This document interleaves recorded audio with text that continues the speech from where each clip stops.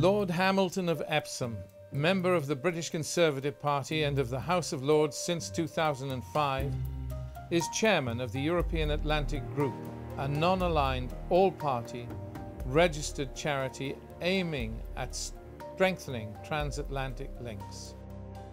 He is also a trustee of the National Army Museum. In the past, he served as chairman of the powerful 1922 Committee and as Minister of State and Parliamentary Under-Secretary for the Ministry of Defence. He was Lord Commissioner and Assistant Whip for His Majesty's Treasury and Conservative MP for Epsom and Ewell. Additionally, he once served as Parliamentary Private Secretary to former Prime Minister Margaret Thatcher and as a member of various influential committees, including currently serving on the Joint Committee for the National Security Strategy and on the NATO Parliamentary Assembly.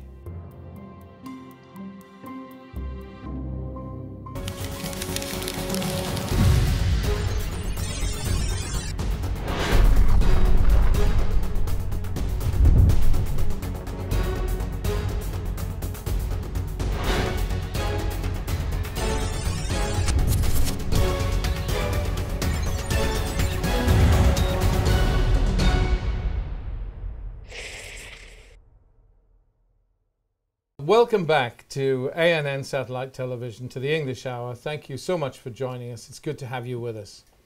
Our guest today is Lord Hamilton, Archie Hamilton. Thank you so much, sir, for being our guest. It's great to have you. Great pleasure to be here. Well, bless you. We've got three subjects for discussion. We're going to talk about Britain and Europe. We're going to talk about the whole issue of migration and the issue of extremism. Very critical issues these days. They certainly are. Bless you.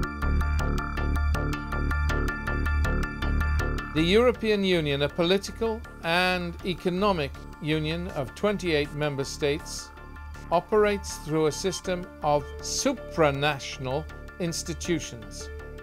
EU policies aim to ensure the free movement of people, goods, services and capital between member states. 19 member states are also part of a monetary union, with the euro as their currency.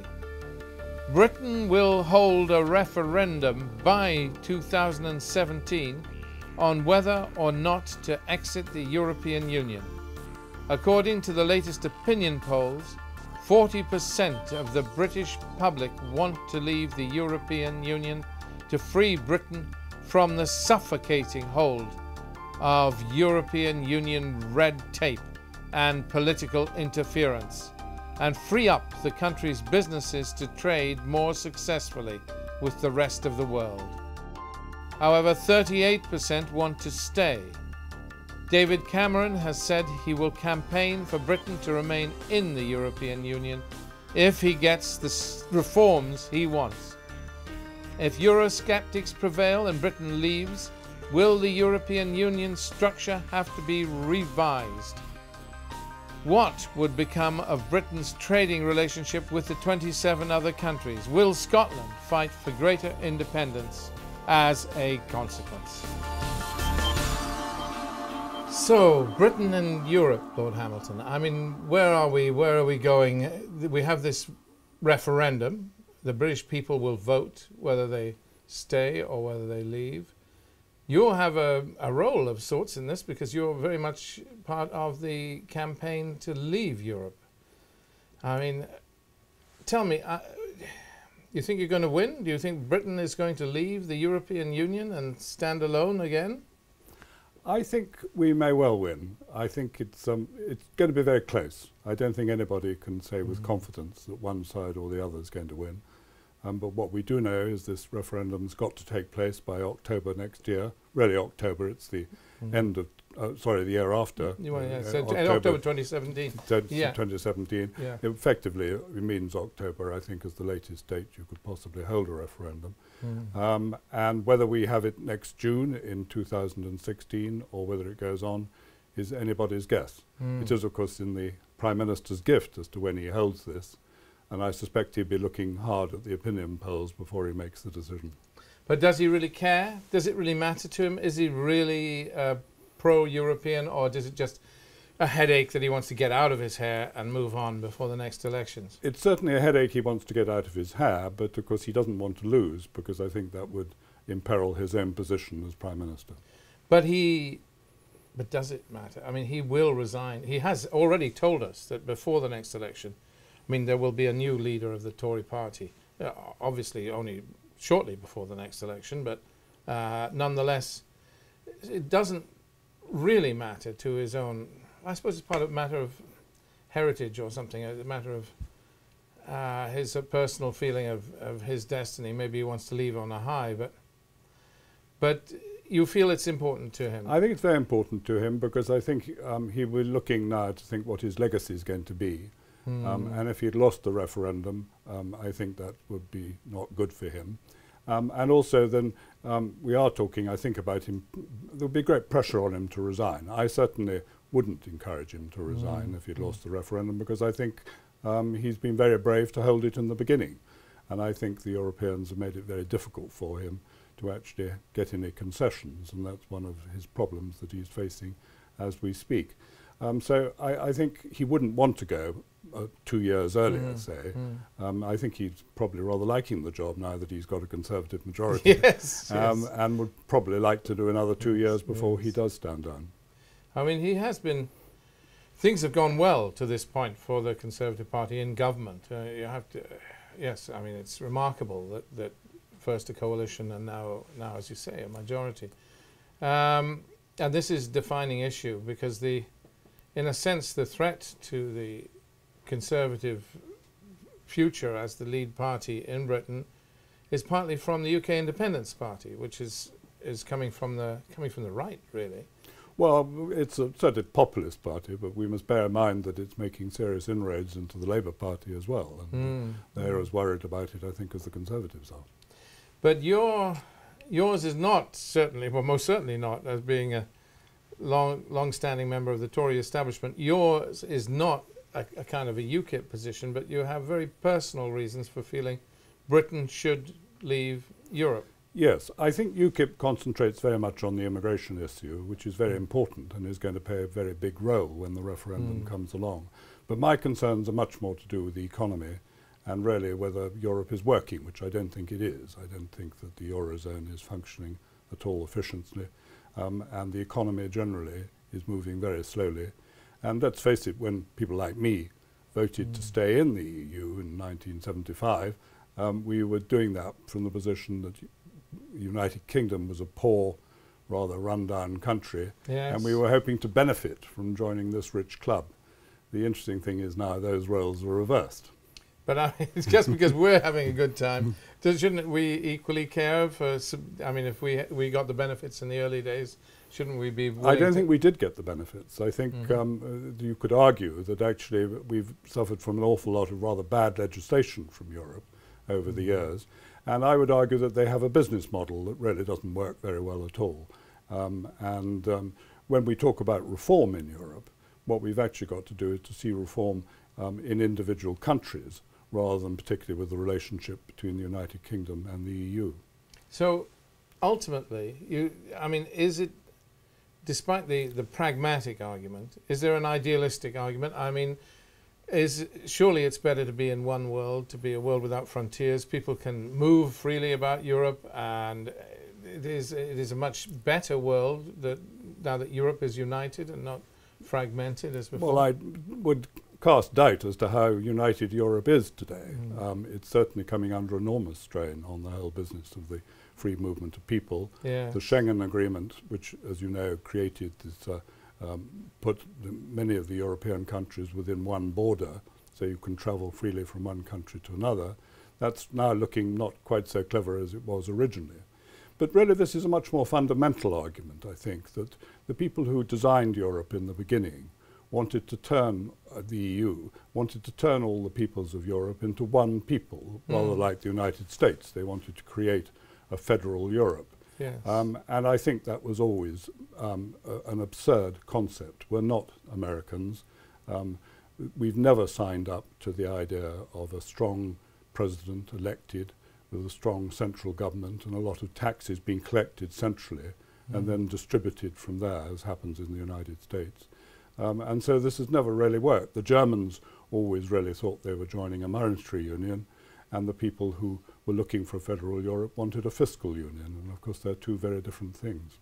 But wouldn't you, I mean, in principle, isn't it the idea of a kind of melting pot Europe, United States of Europe? Why is that intrinsically wrong? Many of the young people in Britain would quite like that, surely, a more... Well, we do want to have good trading relationships with Europe. We want to travel there and so forth, but we don't want political union. And I don't think the European people want political union either. So although there's this great ambition to create a political union, I just don't think it's going to happen. And of course, if you don't create a political union for the Eurozone will fail. It has got to have fiscal transfers. Money has got to be transferred from the centre to the poorer parts of the Eurozone. And the Germans are not prepared to countenance that. So probably, unless they do get political union within the Eurozone, it'll fail anyway.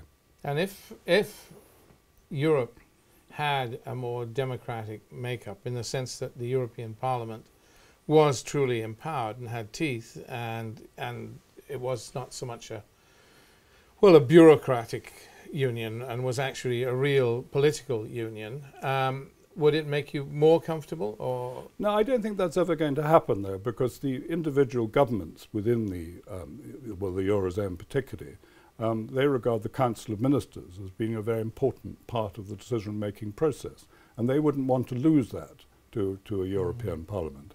So I don't see the European Parliament filling this role of being the sort of the federal organisation for Europe. We've got to have a central elected government, and we're miles away from that, and I personally don't think it's ever going to happen. And you'd go back to the pre-European Union? I mean, it was arguably Ted Heath that took us into the European Union. You could say it was a, well, I don't know whether it's fair to say, but you could say it was a Conservative Party project. So having done that, you won't now want to turn the clock back to a situation in which we go back to the old trading ties with the Commonwealth and so on? No. We've got to have very important trading ties with Europe. We've got to have a free trade agreement with Europe, and there's no reason why we shouldn't. South Korea has a free trade agreement with Europe, as does Canada. So I don't quite see why we shouldn't have a free trade agreement with Europe. They sell half as much more to us than we do to them. So it's very much in their interests that we should have a free trade agreement. Yes. Trade was what I signed up for when I voted to stay in the EU in 1975. But of course, when we've gone way beyond a free trade agreement, we're now in a political union, which means that a lot of the laws that we live under are made in Europe, and I don't think that's satisfactory to most people in this country.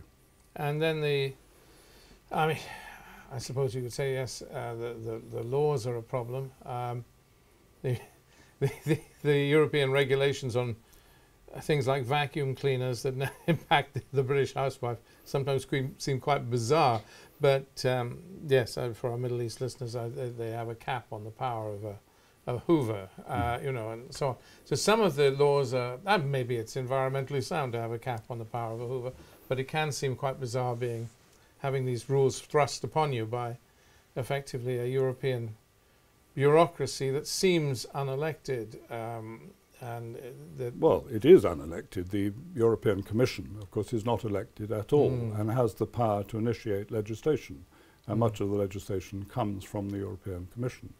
And that is one of the problems. And this is a problem that the European Union is facing across the whole of Europe, that people resent the fact that it is an undemocratic organisation and has this power to tell other governments what to do. And this is felt particularly strongly in this country. But Euroscepticism is not a unique British invention. It's something that's been felt quite strongly across the whole of Europe. Recently, we've seen elections in Spain where Podemos did extremely well, and they're, of course, an anti-austerity party who are basically scooping up votes in Spain because unemployment in Spain is still over 20%, and youth unemployment is double that. So not surprisingly, people don't feel that they're better off in the European Union or indeed in the Eurozone in places like Spain, Italy, and of course Greece, where we've seen tremendous outbursts, recent changes in the government in Portugal. There's a lot of movement going on, which is basically resenting this very, very heavy-handed approach that we get from the centre of the European Union. And I think if we do vote to leave, I'm not saying we will, but I sincerely hope that we do. It'll be up to the British people to decide. But if we do vote to leave, I think we'll find a lot of other countries having referenda and wanting to possibly explore going down the same road. Wow. So frightening for Europe. What about for us? I mean, are there unforeseen consequences? Scotland, for instance, has said that it wishes to stay in if... Well, how can that function? If it can't.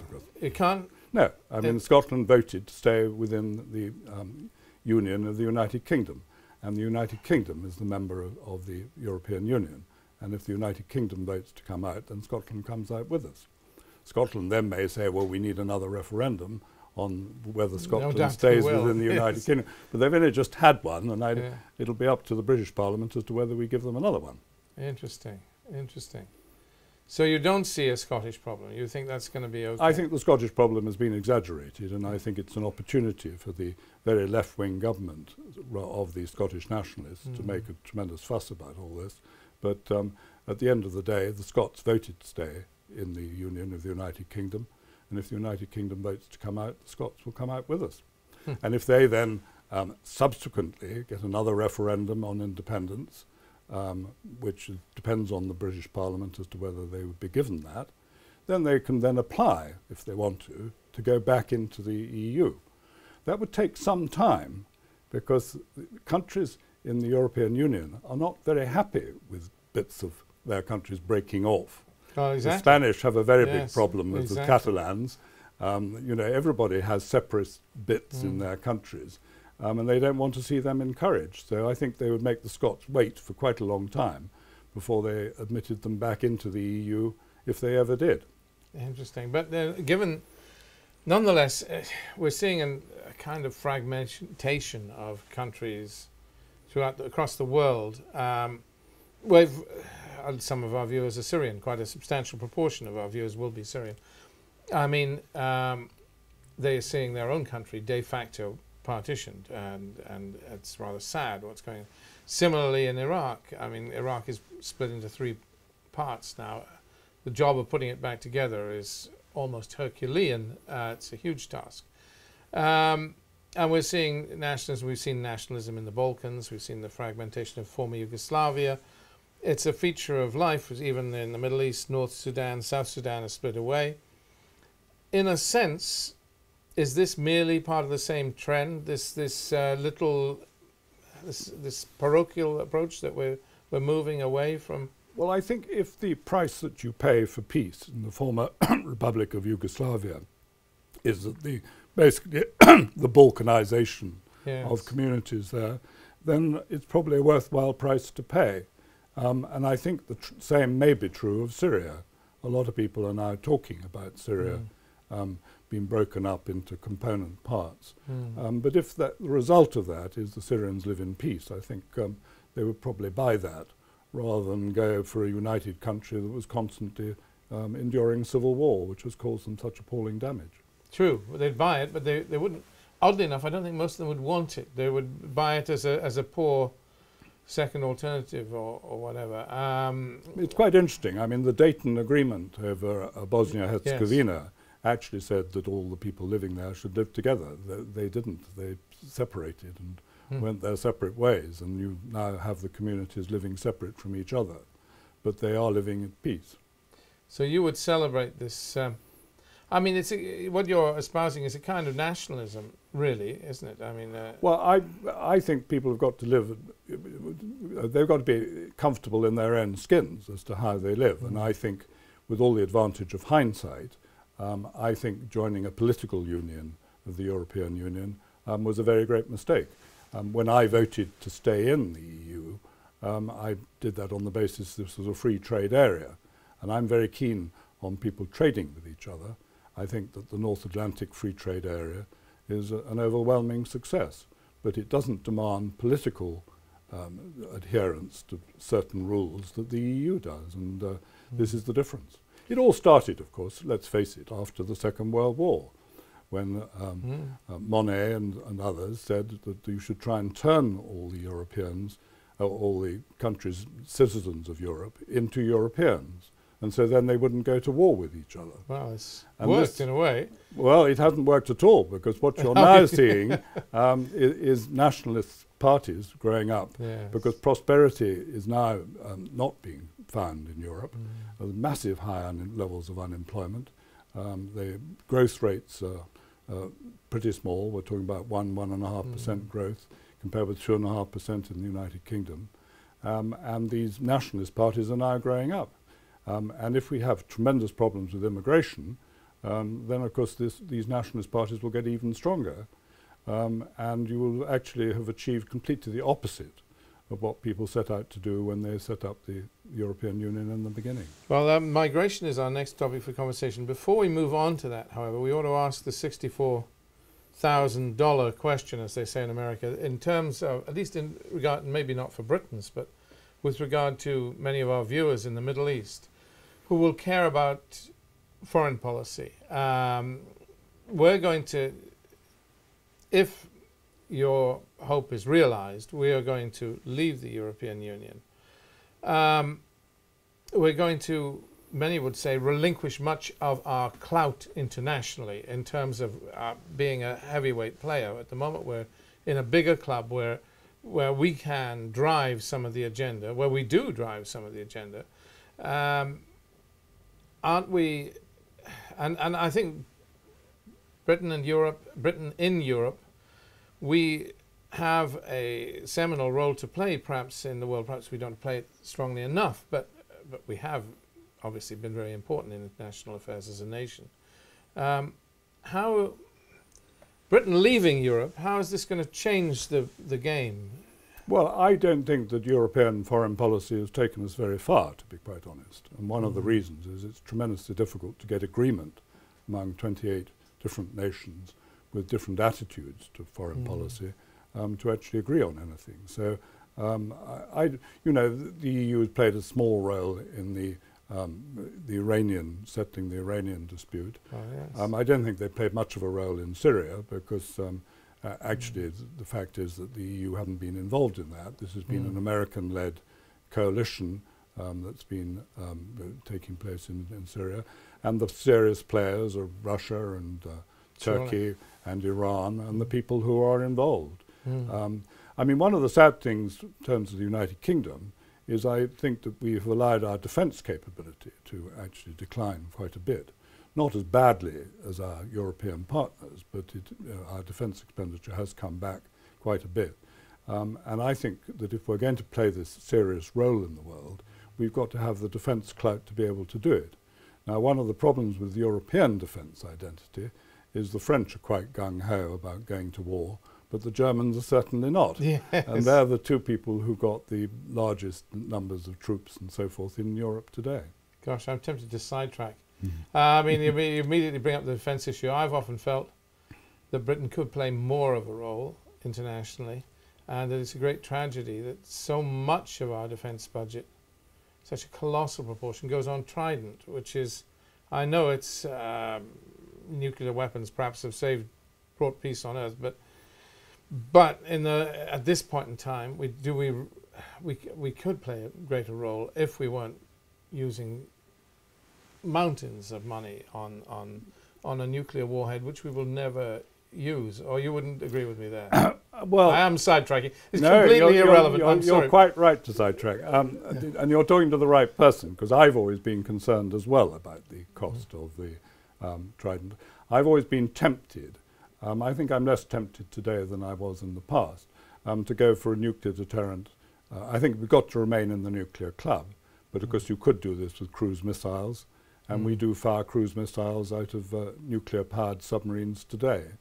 The arguments against this is that the range of cruise missiles is much lower than that of the Trident missiles.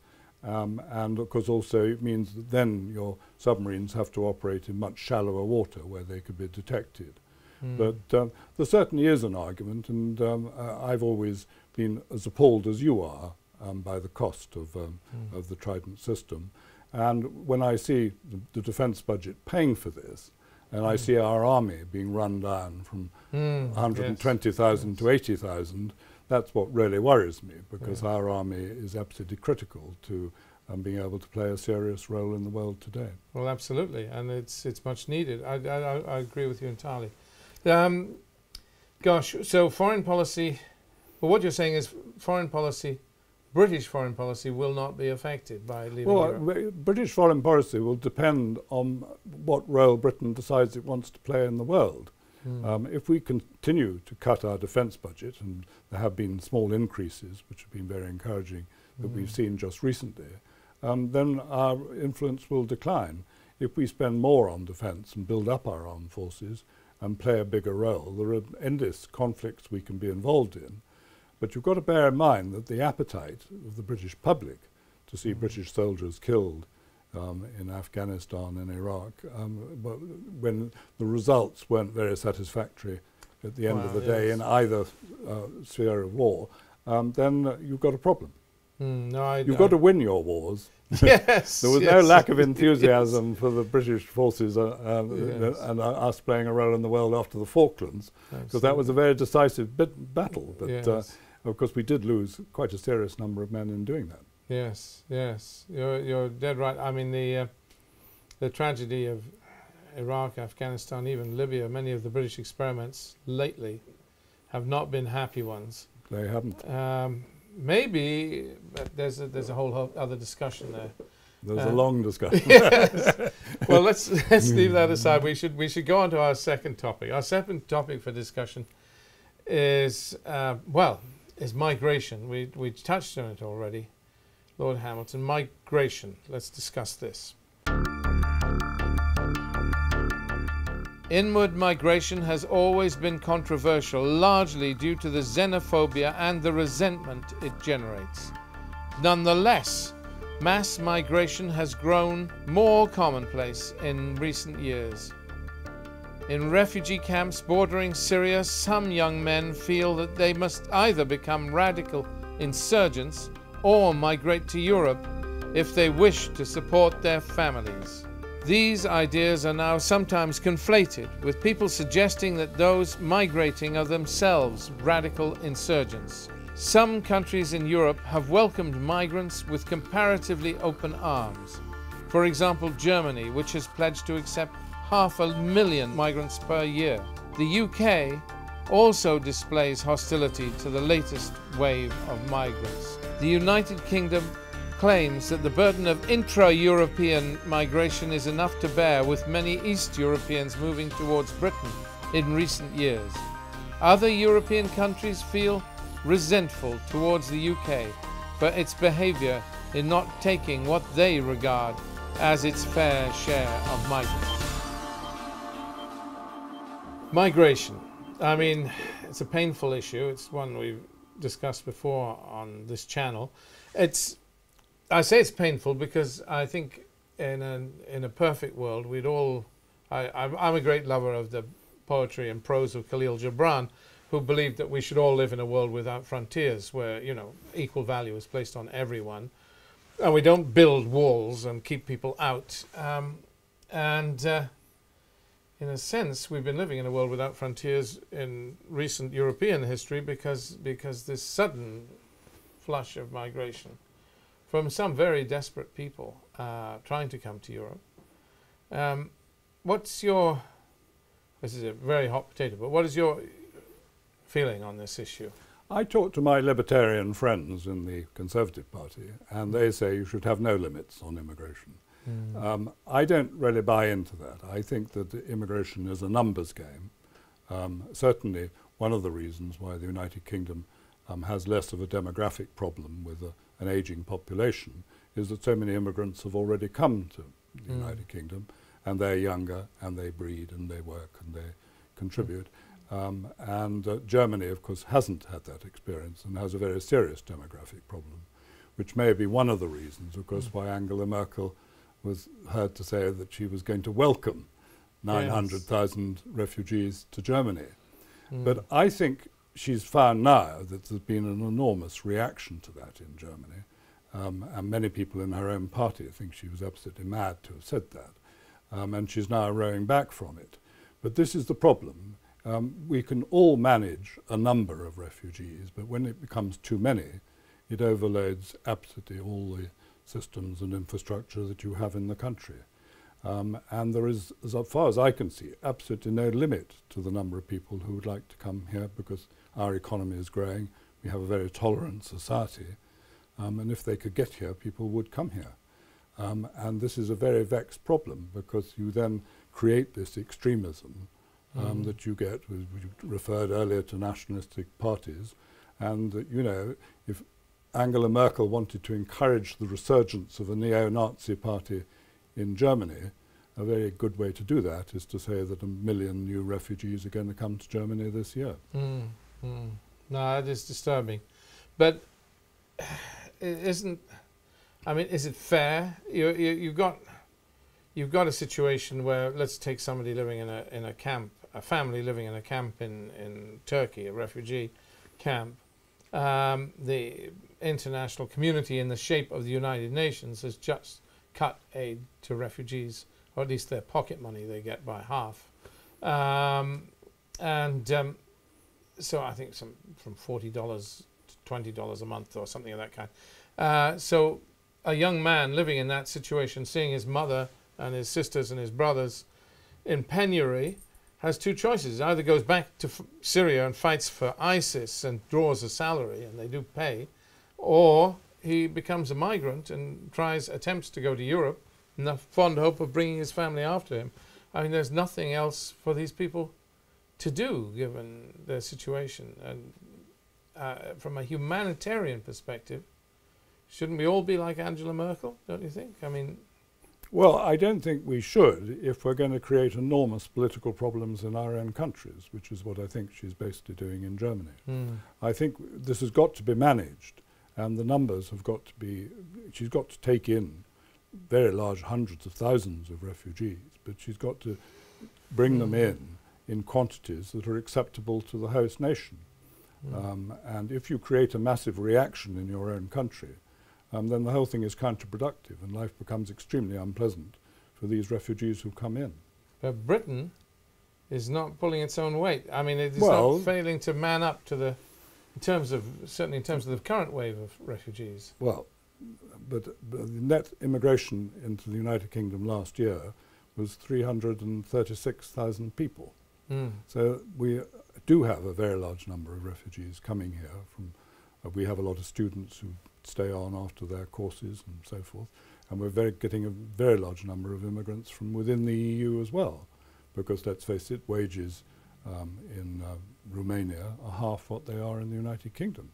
So if I was a Romanian and I was bringing up my children, I'd try and get them as well educated as I possibly could, and I'd then say, go and work in England and send back money to us here. Surely. And this is the problem, that if you've got these disparities of income between one part of the world and another, people are going to move. And communications are incredible now. There was a riot on a ferry moving from a Greek island to Athens because a very large number of people wanted to charge up their mobile telephones. Yes. And there were only a limited number of charging points on the ship. Yes.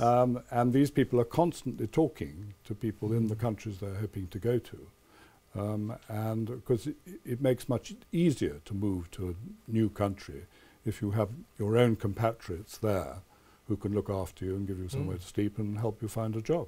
But that's only natural. But at the end of the day, I mean, you're right about the intra-European migration from East Europe to Britain. And of course that harks back to our previous discussion on leaving the EU, and arguably that's one argument for that. But nonetheless, and you're right that net migration has increased vastly in Britain, but we are not pulling our weight with regard to the current crisis. The current crisis with, I mean, the current wave of refugees. I mean, that's how many of our European partners feel, isn't it? They do feel that we are... They do, and the Swedes and the Germans have taken, you know, as a percentage of their population, a much, much higher number of these people. But, you know, we talk about Syria. I mean, they're not all from Syria.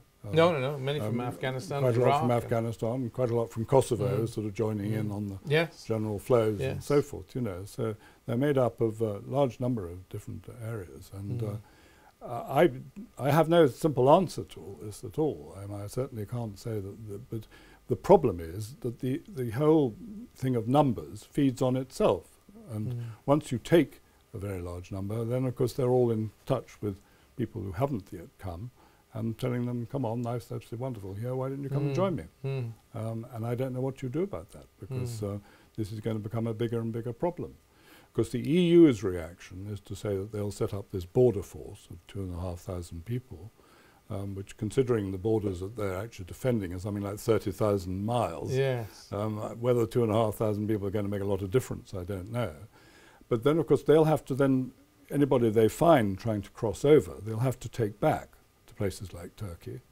And then the Turks will have to be persuaded and presumably given money to actually look after these people and have them in enormous camps and so forth. But I can't see that this is necessarily going to be a very satisfactory situation. We haven't solved the problem of Libya yet, and a very large number of immigrants come from Libya into Italy and so forth. Are they going to take them back to Libya? Because Libya hasn't even got a government at the moment. And are they in a position to take refugees and look after them there? I'm not sure they are. Well, they certainly aren't, because many of those refugees are not Libyan, but have transited through from the Horn of Africa, from Eritreans and South Sudanese and so forth. Exactly.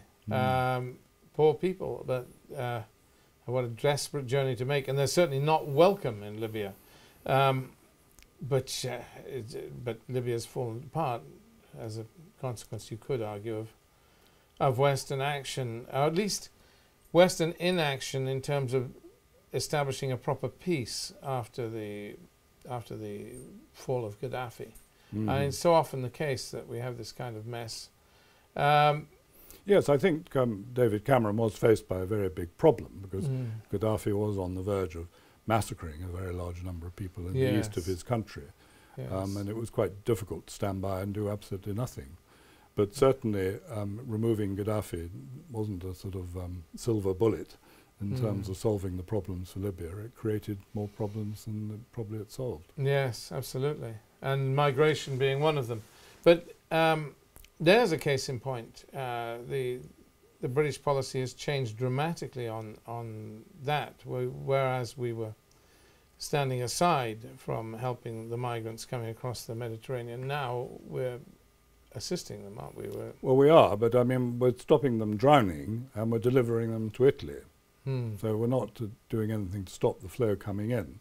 You've got to really reach a situation where you can take them back to where they've come from and see that they're being safely looked after there. And I think we're still a long way from achieving that. So, in principle, you believe in a kind of, if not a fortress Europe, a fortress Britain, where we say enough is enough, we have to hold on now and stop the flow of migrants. No, I mean, we need a serious number of migrants, net immigration into Britain every year. But it's a question of numbers. And once the numbers get too big, I mean, Cameron himself has said that he thinks the tens of thousands is what the limit should be. And he's promised in the past that he would limit immigration into the United Kingdom to 100,000 people a year. He's never achieved that during the time he's been in power. And he's not likely to, as far as I can see. And if we stay in the EU, it's going to be impossible to achieve that, because if the United Kingdom goes on growing at a much more robust rate than Europe does, then of course people are going to come. You know, you've got youth unemployment in Spain today of 40%. A young person in Spain would be mad not to come to Britain and find a job, rather than stay in Spain where it's almost impossible to find one. Yes, I appreciate that. So but some of this is of our own making, isn't it? The issue of students overstaying. Yes. I mean, we encourage that. We say it's a great plus. Perhaps socially, it is a great plus for not just for ourselves, but for the societies of the world, that students study in different cultures and come across to us to study. But it is a problem that we have kind of created. Well, we have an immigration bill going through Parliament at the moment, and that is, of course, going to put the onus on landlords and indeed employers to check people's documentation and whether they have a right to stay before they either rent them out somewhere to live or give them a job. So there'll be some constraint, I think, on students who have overstayed because they won't have the right to actually be here. But whether it'll make a big difference to the numbers, I have my doubts. So what we're saying is that, okay, so it shouldn't happen. Migration on this scale should not happen.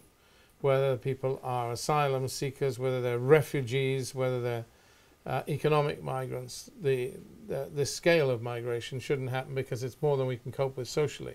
But then we should be delivering something in the region, surely. I mean, and we are. I mean, we have a very big aid budget, and we're spending an awful lot of money on refugees in Jordan and Turkey and Lebanon. So we're one of the biggest donors there. So we are doing what we can to put money into the areas where the refugees are coming up.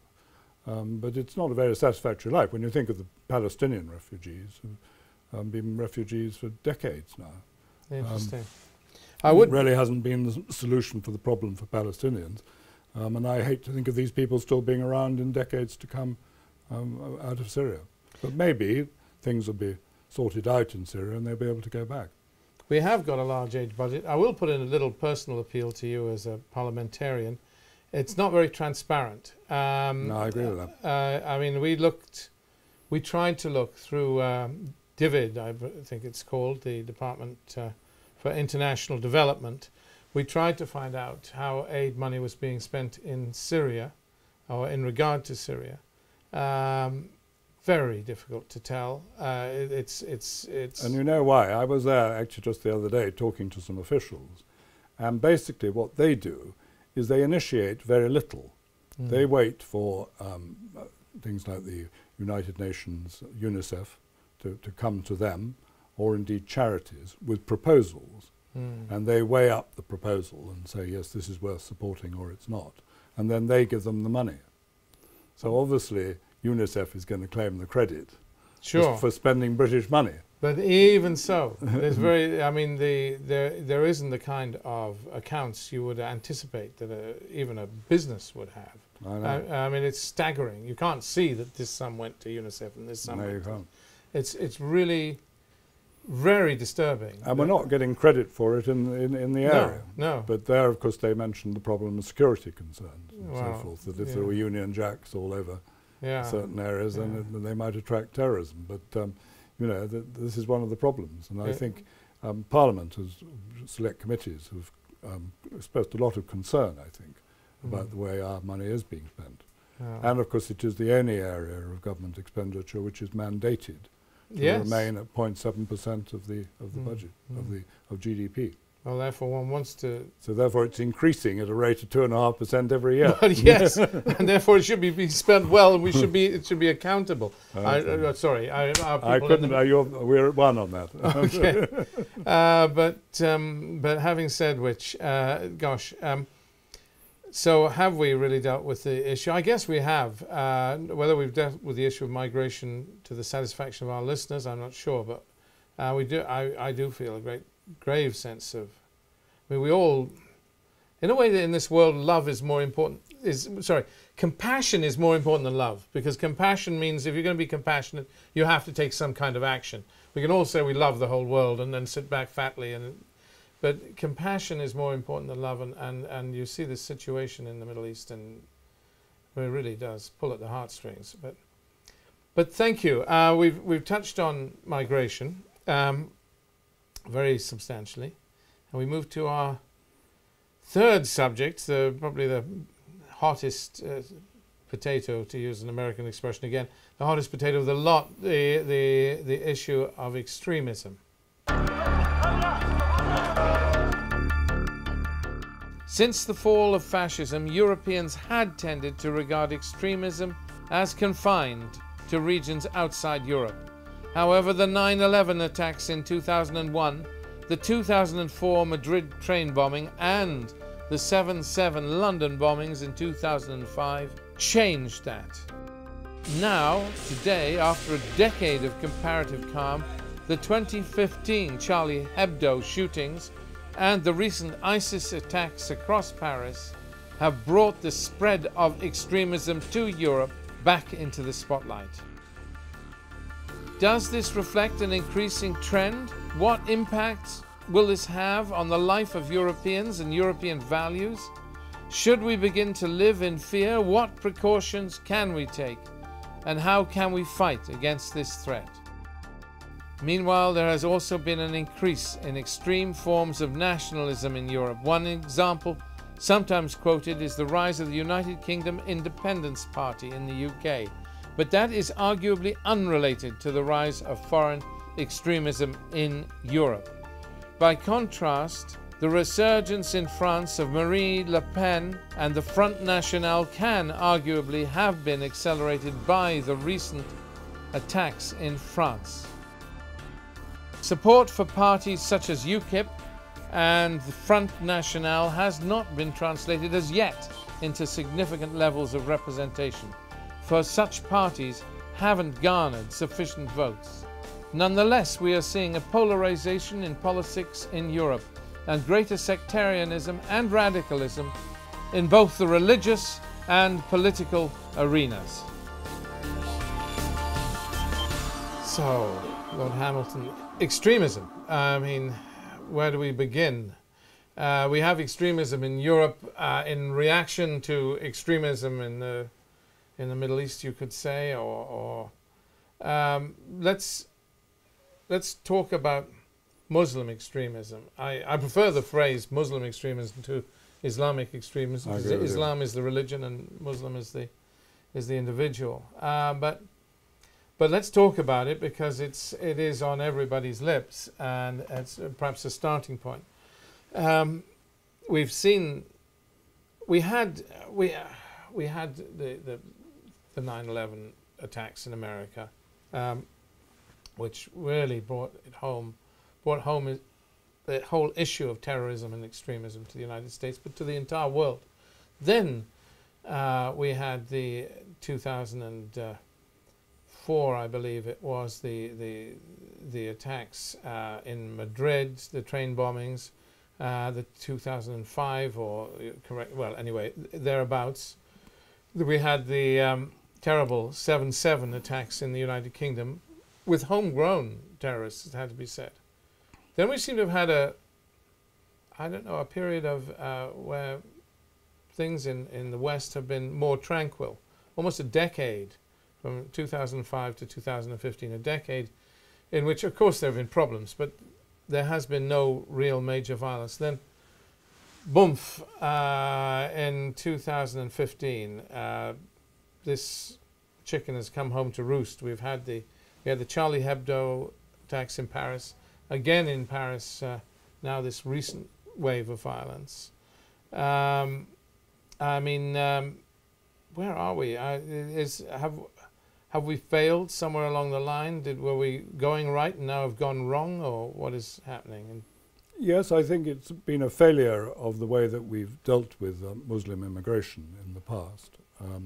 I think there has been, we've allowed too many Muslim communities to be too self-contained and not integrated enough.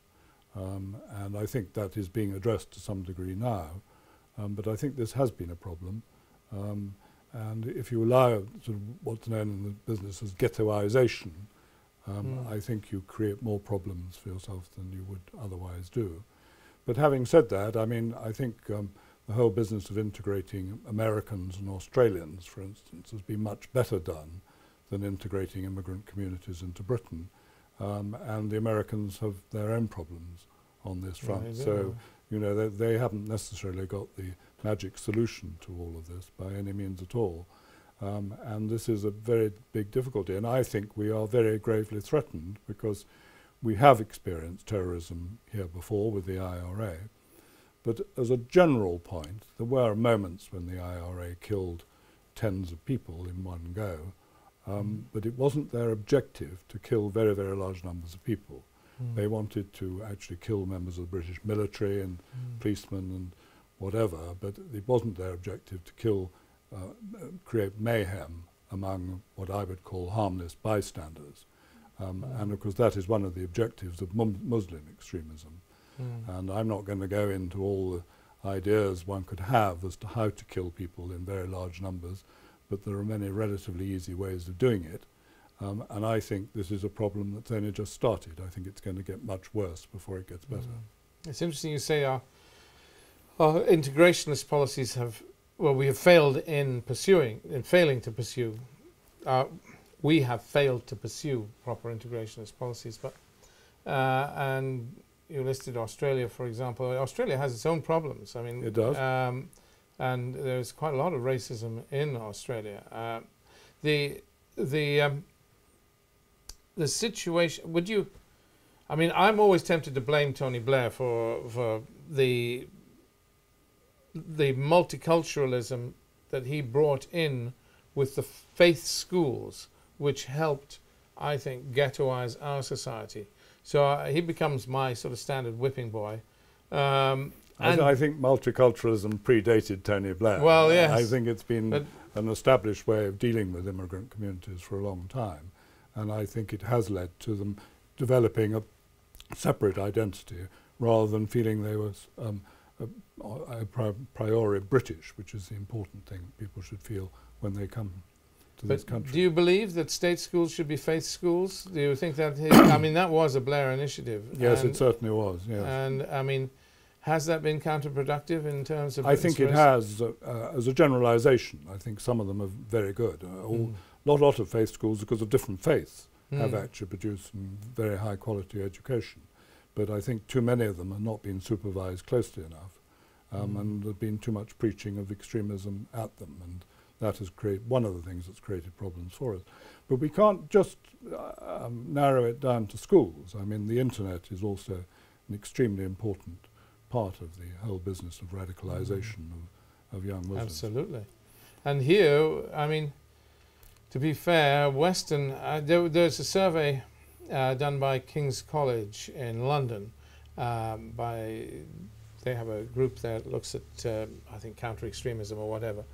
They have done a survey, and they looked at ISIS, Daesh foreign fighters.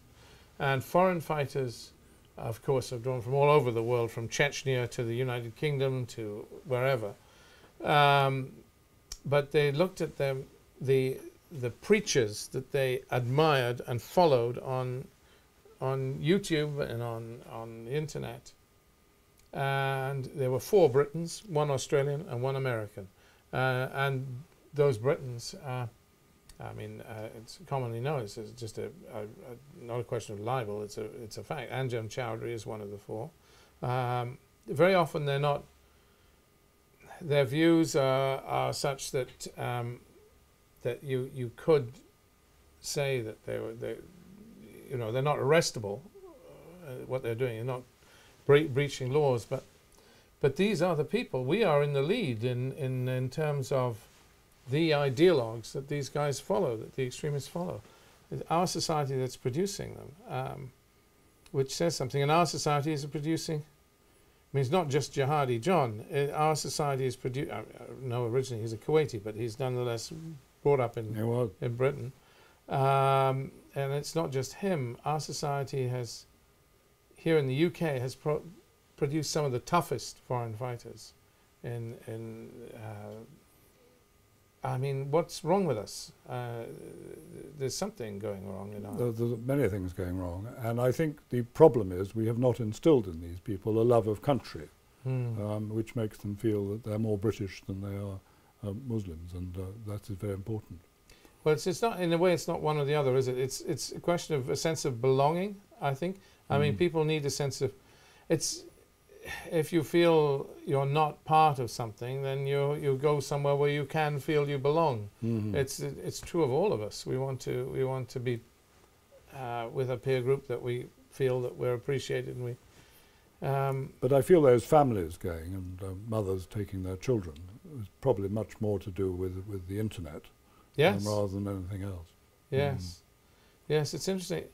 The other phenomena with regard to, I mean, I'm sure our listeners are aware of this, but the other phenomena with regard to people going from Britain is they come from specific areas. I mean, there's a group that have gone from Portsmouth, for instance, where somebody goes and then their friends follow, and you know, there is this cliquiness about this this extraordinary fever that has gripped sections of our society. And yet it's not uniquely British. You can't, I mean, I'm blaming Tony Blair. You can't blame him because France faces the same problem. And Belgium, for some extraordinary reason, has a... Yes. Belgium has a history of difficult race relations, doesn't it? Particularly in northern Belgium. It's seemingly an insurmountable problem. We do need to get into a situation where people feel they can belong to our societies in the West and don't feel somehow isolated from us, don't feel not a part of us. And it's a failure on our part that this, it has to be a failure on our part. It is a failure on our part. No, there's no doubt about that. Do you see, is there some quick fix? Have we got a way forward? I think rather late in the day we're now working on it, and I think the whole concept of citizenship is moving on a bit, and that's helping.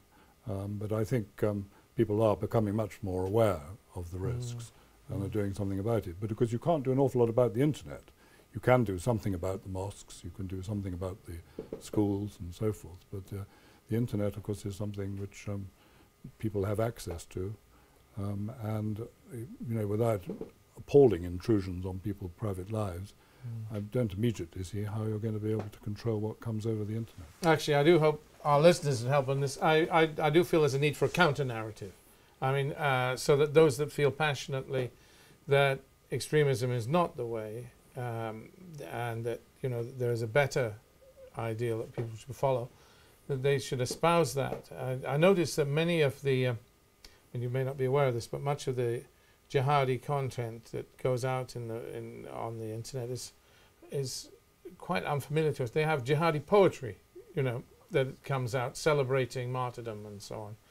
It's a big thing. Poetry is a big thing in the Arab world. They even have X Factor style competition on Arab television as to who's the best poet, which is amazing to us. But we need the kind of counter narrative. I mean, those that feel, I mean, even our listeners that feel strongly, they should be putting stuff out on the internet that says, come on, we need a narrative of, well, of love and honest compassion. I come back to these words again because the jihadism, as we see it today, is based on hate of the other, which has to be wrong in any thinking person's book. It's just so. I think we need a reformation too within the Muslim world. I think that actually in Christianity you could argue that if you literally took some bits of the Old Testament, it could justify violence of one sort or another. Yes. But of course with the New Testament and with the Reformation, we've actually become much more tolerant, and we emphasize... We hope so. I'm not so sure. Yes. Yeah. But generally I think it has worked. But this is one of the problems, I think, that if you're going to literally take the Quran as to what it says, then you can justify an awful lot of violence, and this is one of the problems. And this is why I rather admire what President Sisi is doing in Egypt. Actually, trying to, because let's face it, in a long time ago, when the Muslim religion first started, it was an incredibly tolerant, sort of wide-ranging religion. It entertained different ideas and so forth. Algebra was invented and so forth. And it's sad, you know, that we can't go back to the origins of Islam, which was something quite different from what we see being expressed by these jihadis today. Yes, absolutely. And yet they oddly claim to be going back to the origins with their Salafism. But you're quite right. Islam, in its genesis, in those heady days when Islam was just coming, it was completely new in the world, was hugely tolerant and it was, in the best sense of the word, extremely intellectual. Yes. It was prepared to debate and entertain other ideas and so forth. Yes. And there were a lot of very, very respectable academic institutions that were run under the auspices of the Muslim religion. Gosh, yes. So we've touched on Muslim extremism, and it's but what we haven't touched on and in the interests of fairness and parity or whatever, we have to touch on is our own extremism. I mean, some of it is not generated by what's going on in terms of the Middle East. The rise of, would you call UKIP, the United Kingdom Independence Party, would you call that an extremist group? Or? Well, I've watched, I know people who have been involved in UKIP over the years. They were originally very much people who were, the core of them were in the Conservative Party, and very much resented the fact that Europe had so much control over politically what happened in the United Kingdom. And so therefore their concept of independence was separation from Europe and getting our sovereignty back. And then, of course, at a later stage, they become much more involved in immigration for the simple reason that they found that takes them to other parts of the political spectrum, particularly within areas traditionally been held by the Labour Party. So they've been given the extremist label, but I think that's somewhat unfair. And you could argue that immigration is something that's becoming much more acceptable to talk about now, that it is such a very much bigger problem. And I think it's healthy that we do talk about it. I think we've got to do that without being labelled racist, because we don't think there should be unlimited numbers of people coming into the United Kingdom or any other country. So if fair enough, so if the UK Independence Party is not an extreme group, what is happening in France with the emergence of Marine Le Pen and her National Front, I mean, or Front National, I should say, to put it the right way around in French, that is extremism, isn't it? That's much more extreme. She's been, I think, working very, very hard to move away from the sort of Holocaust denial of her father and so forth, and by all accounts they've fallen out. So she's been trying to make the National Front in France much more respectable politically. But it was interesting that this didn't actually work when it came to the final rounds of the elections that we've seen recently in France, in that she was doing very well on the first round, and then actually the French people united against her to vote her down on the second round. So she didn't actually win any of the local authorities she was hoping to win in those elections. Yeah. And that was quite strange, really, because on the numbers she should have done. Yes. But clearly the French people decided they didn't want her. There is a kind of threshold, isn't there, for any of these parties, UKIP, Front National, or whatever. Before you get true political representation, you've got to get to a tipping point, haven't you? And they were close, but not close enough. I mean, the UK Independence Party just had one MP, and he was a defector from the Conservative Party. And Farage couldn't even win the seat that he was standing as leader, which is extraordinary. Yes, and yet you look at their share of the vote; it was very substantial. And you know, we've been hearing from Liberal Democrats for a long time how unfair our political system, our electoral system is. But actually, the effect of having the first-past-the-post system, which we have, is it kept UKIP out of representation in the United Kingdom Parliament. Yes, it does. And that's probably quite a good idea, I think. Probably, I mean, yes, it does actually mean that any extremist party finds it harder to get there. Yes, the alternative is the German approach, where you have I think a quota system where you have. And then you have a threshold, don't you? Yes. Before, But that comes with its own problems, because people can feel disenfranchised, and yes, in a way, arguably our system is better. I think that all of this is linked, though, to terrorist outrages. Yes. I think if the terrorist outrages are limited in number and limited in the number of people they kill, then you won't have much traction for extremist parties to get going. But if the reverse is true, if you have thousands of people being killed in one outrage, then you will find that the support for these extremist parties will build up. Yes, inevitably. And I'm afraid that's absolutely inevitable. Well, I hope it's not inevitable that thousands of people will be killed. No, but I think the result of thousands of people being killed is that extremist parties will benefit. Yes, well, I hope and pray. I hope and pray for a safer world. We all do, don't we? And I do hope. I mean, this is where I believe integrated education comes in. If we can integrate schools, then there will be less purchase for extremists in our society, in any society. So would you abolish religious schools altogether? Yeah, I would.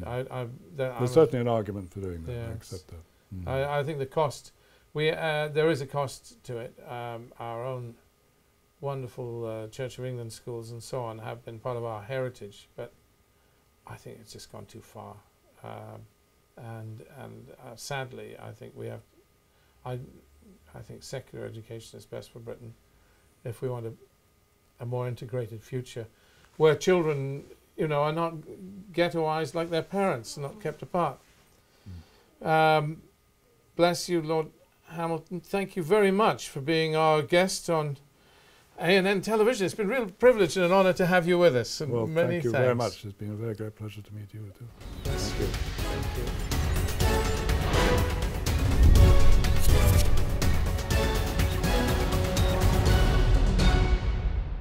So, where have we been with Lord Hamilton?